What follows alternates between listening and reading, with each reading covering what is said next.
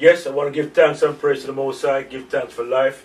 Again, I want to give thanks to the great man, Tony Barber, inside his home again, the Conscious Barbershop in the UK. And if the people going to pirate theme runners now, you know. So, Tony, if people pirate, you know, so you're the original Dan of Dan still, you know. So, watch the space here. Inside the house, we have Ross Mintee. Yes, sir. Okay, man. Yes, I'm very Mintee, well. you're looking well, man. If there's a juice, what about face, man? I haven't been going to the gym as much, so I need to just lose a bit of weight, that's all. But we could give that. Yeah, man, you look good, man. Thank So, you, Mintee, sir. I see you on the panel, and you give some serious reasoning. How you find the event yesterday, man? Yeah, no, I really enjoyed it, man. And I think that the events that Jammers, Buzzy, and the rest of the crew put on, and yourself, of course, all day, are really good forms of entertainment and education. So it's edutainment. It's true, it's true. Fantastic, man. I try to get to them as often as possible. And, you know, I'm just surprised more people don't come. Although they're well attended, I would like it to be a total full house as opposed to 3/4 to full. Yeah, that every seat be full up, man. Full up, you know yeah. what I mean? But we're getting there, so... It's such a good event, though. Yeah, I really like it, man. And so forth. Okay, then. Well, as we interviewed Busby earlier on, we were talking about the whole thing about relationship. Busby, you interviewed him, mate? Yeah. Busby? Oh, you interviewed Buzzy? Yes. It's troublesome, isn't it? It's troublesome, not Busby. Busby, they're for the Busby. That's my friend Buzzy, he's a good guy, man. I was talking about relationship and etc. And it so happens that this weekend we got a event talking about relationship, talking about abusive relationship, and how this really come about. I should have mentioned it on I was back to the Busby show, but earlier on that the film Looking for Love. Do you see the film Looking for Love? Yes, I've seen it a couple of times. Yeah, and we decided to well from the film there we'll do something about abusive relationship. But I just want your spin about the whole thing about abusive relationships. So abusive relationships. Yeah, the whole thing about relationship and etc. Yeah, I mean, it's you know, talking about affairs of the heart, it's difficult because we see, as we were talking about earlier, we see women stay in relationships which are abusive, but the sex is good. Wow. They may get treated good every other way, but the sex is bad and they're gone. So relationships are a funny thing, man. But you know, abusive relationships, specifically talking about that, I think that it's all to do with self-esteem, really. I mean, whether it's the man or the woman, because a man can be abused in relationships too. Yeah, it's true. Yeah. It's happened, but generically, generally, we know that it's women who are abused, and that's the general feeling. And I think that it's to do with the self-esteem that the sister or the brother doesn't have a high positive feeling about themselves, and that's why they end up staying in abusive relationships. Now really, to encourage someone to come out of an abusive relationship, we have to build up the self-esteem. That's the emphasis. Encourage them to feel empowered, but obviously the power has been taken away from by the abusive partner. Yeah. You know, so I just want to write on what you're saying. That it's very important to build up. Both you need to build up self-esteem, right? And build self-esteem by understanding more of yourself, understand more of your purpose in life. And once you have a purpose, you'll have a direction, you know. And that's why, you know, we talk about relationship, right? Especially talk about committed relationship. You got to look at it now as a business. Not saying a business where you know you're trying to know that person got more money than you and try to take, you know, the mindset you have, you know, as a business partner, you invest into a barber shop or a restaurant. Same kind of mindset you look absolutely in a relationship. Absolutely. You see what I'm saying? Yeah. You know, and not only that, it's interesting. One of the sketch was about betrayal and trust and whatever, right? And one of the sister was saying that you know, you're never around, you're never there, and blah blah blah. And that comes to communication, everything, right? Absolutely. Right. And also, there's a bit of insecurity from her side as both parts. But I mean, that's why it's very important to come together and have regular discussions. Yeah. I agree with you 100%, Dougie. You know, like I was saying to DJ Valentine, who was at the event yesterday, he was on SLR radio.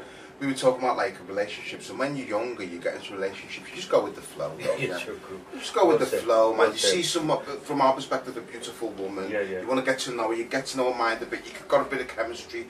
After 2 weeks, you're bumping You're bumping uglies, you know, and then the relationship either develops or it doesn't, and then if not, you just find somebody else, and that's how you relationships happen. But as you get older, it's like business. When you're young in business, you just go through the motions, you don't know what you're doing. But as you get older, you develop and you get a better understanding of how business goes and how relationships goes. So as you said, and you're absolutely right, Dougie, now if I'm going into a relationship with a queen, what have we both got to give to this relationship? What am I going to get from you? What are you going to get from me? We have to establish that at the beginning. Are we going to buy a home together? Are we going to get married? Are we going to have a business together to cement this relationship, to make it go in one direction, two people becoming one? You know what I'm saying? That's all. I'm totally with that. And also, as we said, communication, commitment, loyalty, devotion. These things are things we have to ascertain from the beginning, because I see a queen now.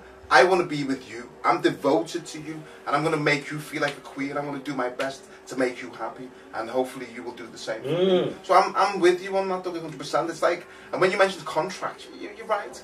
It's not a contract where you go, okay, and then we just get our lawyers involved. But it's what we call a handshake contract, an unwritten contract, where we say we're going to be committed to each other, we're going to work together as one, and we're going to really try and make this relationship the best relationship we both had through all our experience, man. And also, what's very important, right, that you have meetings every week or every case might be, and discuss on the agenda we discussed last week and whatever, and discuss that. Are we on the same? Are we the same path? Is this thing progressing in the direction? 100%. 100%, man. 100%. And that's very important. You know what I mean?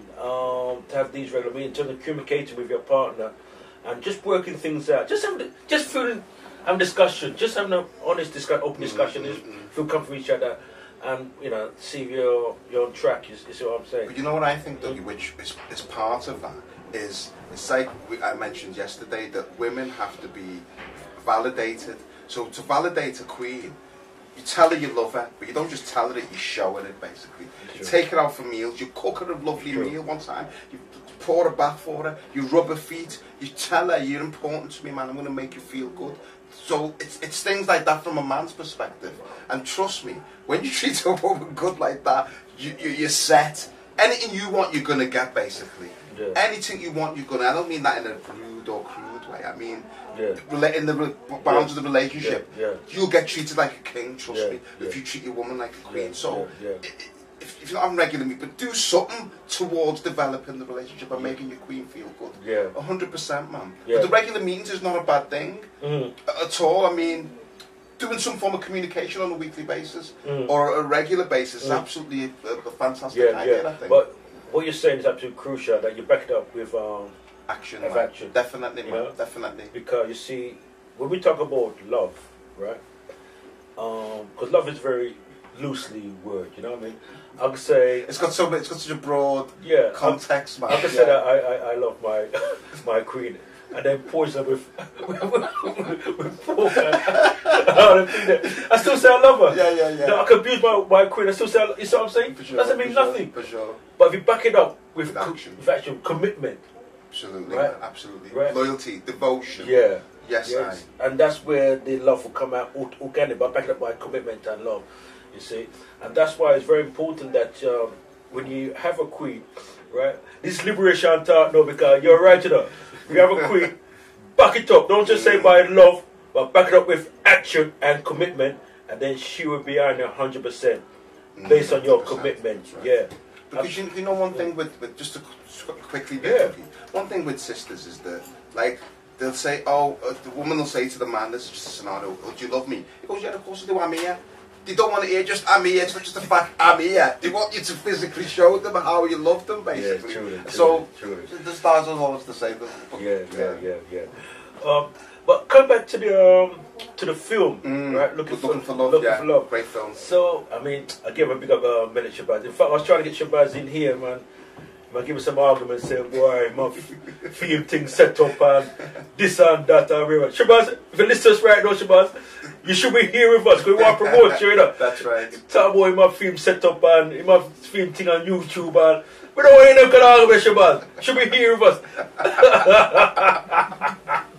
So come back to the team looking for love. Yeah, looking for love. Yeah. I thought it was a fantastic film. Actually, I paid big money to go to the cinema in Brixton when it first came on to see it, and it was worth it though, to be honest, man. Like, because what you pay about £8 to go to the cinema, I paid almost double. But I didn't mind, you know, because I wanted supporting a black brother, supporting a black film, supporting a film talking about empowering our people, and it was great on so many levels because it was great information. It was psychologically informative. It was aesthetically pleasing. It was funny. It was witty. It had so many components to it, man. And to me, it was just a really great package. So I have to laud Menelik Shabazz for putting such a fantastic film together. It was so good, and like you had the serious part where you had the poetess speaking, and she's really hitting it hard to look at the camera. And then you'd have Mr. C and Marie Spencer's there, just talking and making jokes. So the contrast was fantastic, Dougie, man. And it was so. There was some points which were hitting. Oh man, the psychological aspects about the past, bringing the past into present relationships. But Uma Johnson was very good. Yeah, no, but absolutely, Well, he was talking, the very thing I've said, that's what he said about bringing your past into the present relationships, which a lot of people do that. Yeah. I mean, you know, it's a film, I said to everybody must go and watch it with a family, you know, your loved ones, and have a discussion about it, because there's so much in there to learn. Rafkai Russ Mintee, you don't have to. Russ Mintee. Right.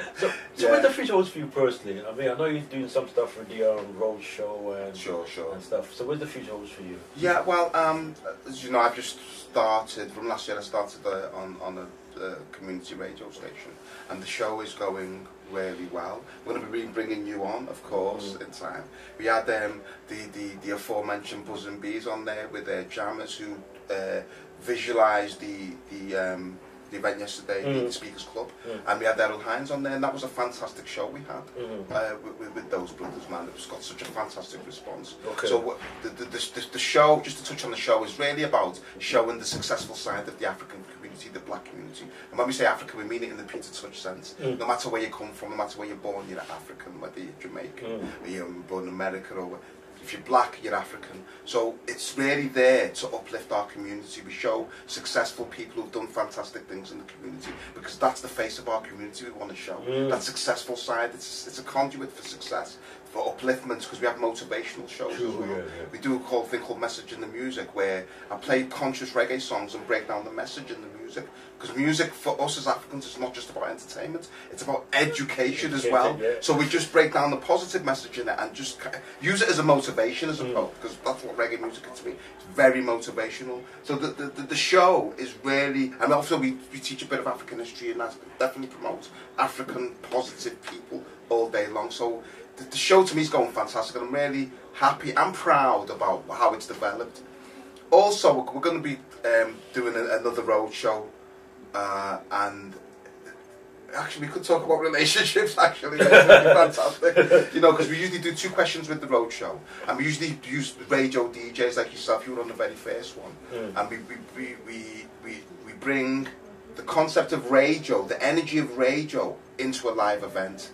So we have radio DJs there. So I'll be there.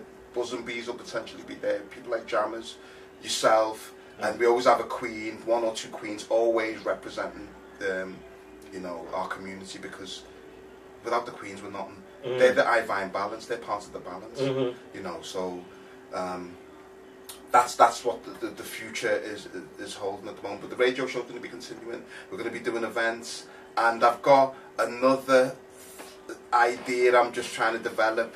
I don't want to talk about it just of yet, because when it's actually manifested, that's when I'm going to talk about it, man. Let actions do the talking, basically. And also, we can't let you go without mentioning Muta Baruch. I know you brought him over. You're the great man who brought him over a few years ago, and it really was. That's why I get to know you, really. And we knew you before then, Dougie. It's just that we reconnected because of that. Basically. Yeah, I know when you talked one time and talked about the music and stuff. Sure, that's right. That's right. But how did that materialise after you moved to Baruka? Well, you know me, Dougie, and I have a certain view on this God concept. this God concept, we believe in this God in the sky. And it's not spirituality, not that we don't do with that, or divinity, but this God concept which has been perpetrated by the major religions, Christianity, Judaism, Islam. We reject not people in them, but the idea that God's in the sky, and there's this person coming looking at you and gives you good things, and when you're bad you get whipped. We reject that whole concept. So the way I idealise that, I don't pray to God or do nothing, I get down on my knees. The way I develop things in my mind is, first of all, obviously we get the idea, we have a definite purpose. And then when we see this is what we want, we visualise it. Yes. That's how it manifests. And what happened, Dougie? I'm visualising this thing so much. So after a month of visualising it, I just got out of my bed one day. And I'm like, I said, I've got to go and contact this dude. I've got to go and contact this dude. I didn't know how I was going to contact him, but the first thing I said to myself, let me just go on the internet. Let me just go on the internet and see if I can get a contact with him. In some way, somehow, his email address was there. Okay. So I sent an email to him. My name is this. In fact, you know certain people I know, because you knew certain Ras like Ital Vital up the road. He knows him. He knows Torlai. He knows the guy called Darwitz, Irons. He knew all them brethren. So I sent him, I'm interested in bringing you to take you around the country, blah, blah, blah, blah, blah. No idea of how I was going to do it, but just that I want to do this. Anyway, he got back to me, sent me his number. I said, cool. Called him that same day, said, yeah, blah, blah, blah. And he hears me accent and thinks I'm a white man, which most people do. Anyway, from there, everything just flew, Dougie. I don't ask me out, because I didn't even have internet in my home. So when I'm organising this trip, I had to go to internet cafes. That's what I'm saying. I was there till from 7 till 10 in the internet cafe, organising the flight, sending them emails, organising the information. I had no computer in my house, Dougie, so I was doing this out of my house. Everything was in computer internet cafes.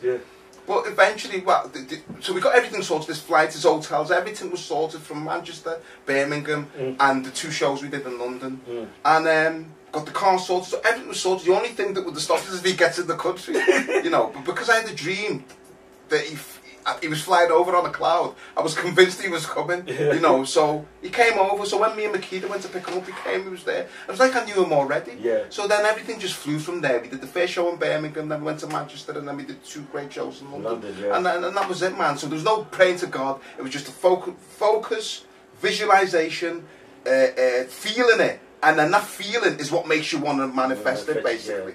And that's how it went, man. Okay, then. We've got about a minute left. Is that contact or email address or website? Well, if people want to contact me, email, you can contact me on solarmintee@gmail.com, as it sounds. solarmintee@gmail.com. So anything about, we can do event managing, so we can manage an event. We teach radio skills. Dougie gets involved with that, and so Buzz and Bees. We teach different things. We teach radio presentation, and what else we teach?